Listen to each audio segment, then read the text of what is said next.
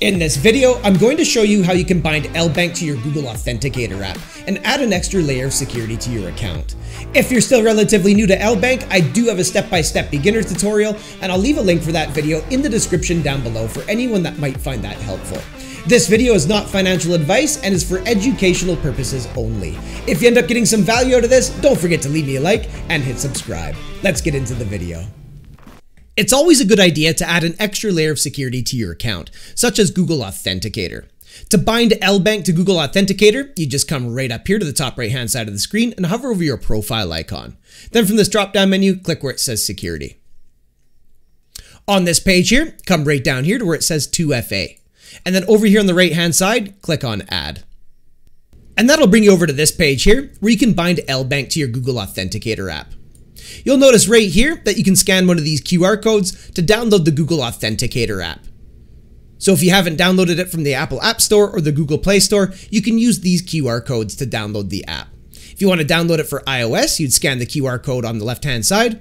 And if you want to download it for Android, you can scan the QR code on the right-hand side. Down below those QR codes is where you'll find another QR code, and you'll need to scan that QR code to bind Lbank to your Google Authenticator. Just below that QR code, you'll find a secret key.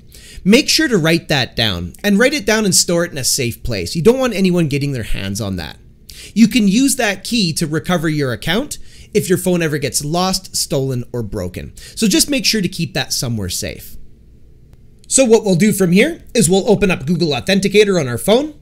At the bottom right hand side inside the Google Authenticator app, tap on the plus sign.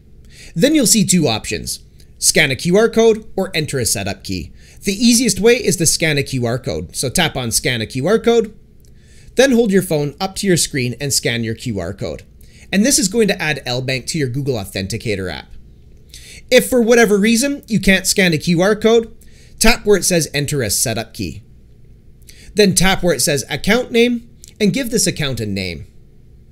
Then tap where it says your key and enter in your secret key code, which is located below your QR code.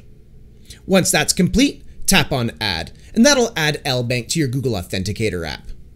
Once that's complete, we'll have to request an email verification code, and to do that, just simply click right here on send. Then you'll receive an email from Lbank with a verification code in it. Simply type that verification code in. Then come down here and enter in the 6-digit code found within your Google Authenticator app for your Lbank account. Then click on confirm. After that, you'll be redirected to your security settings page, and if we come down here to 2FA, you'll see that we now have a green check, confirming that you have bound Google Authenticator. And there you have it. That's how you can bind Lbank to Google Authenticator.